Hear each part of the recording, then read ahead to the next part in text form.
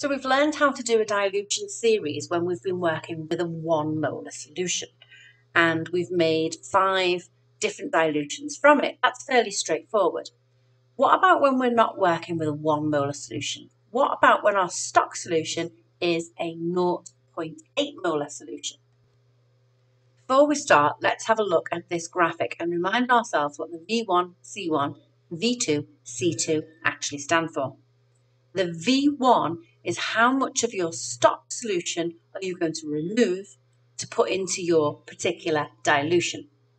Your C1 is the concentration of your stock solution. Your V2 is how much do you want at each particular dilution. In this case, it's 20 mils. And your C2 is the desired concentration of each dilution that you want to make.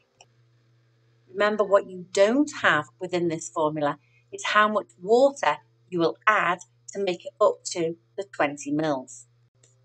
And so we're doing a dilution series. We're going to be looking at the volume of 0.8 mole per decimeter cubed of our stock solution that we need to put in to make 20 mils of a dilution series. We're using the formula C1 times V1 equals C2 times V2.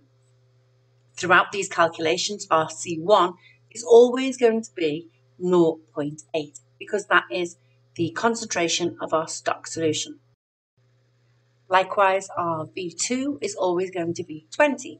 Why? Because in each dilution, we're trying to make 20 mils.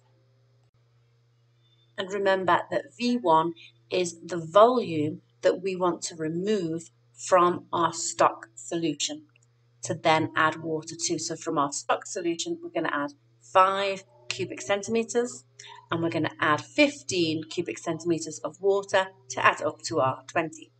Moving on to a 0.4 molar solution, we use the same equation. Our C1 is 0.8 because that's our stock solution concentration. We want to make a 0.4 molar solution, so our C2 is 0.4. V2 remains 20, and we can see that we need to remove 10 cubic centimetres from our stock solution and add 10 cubic centimetres of water. To make a 0.6 molar solution from a 0.8 molar, we do the same calculation again.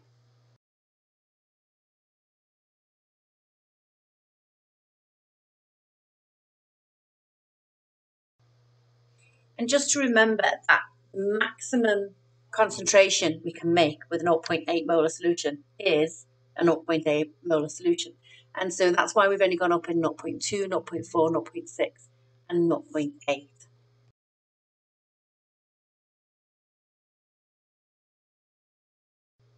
Ensure you have labelled each of the boiling tubes with the dilution that you want to make with a permanent marker pen.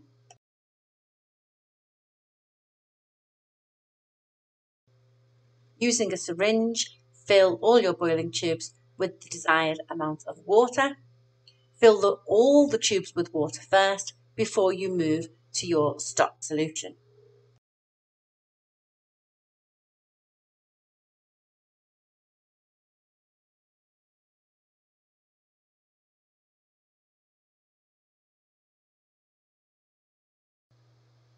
Now we switch to our stock solution. We use our table to know how much to add to each tube. Of course, the first tube, we don't have to add any of our stock solution to because it's 0 moles per decimeter concentration. So our first one is 0.2 moles per decimeter cubed, and we just added 5 cubic centimeters. Moving on to 0.4, we're going to add 10 cubic centimeters, and so on. And there we have our dilution series using a stock solution that wasn't 1 mole per decimeter. It was 0.8 moles per decimeter.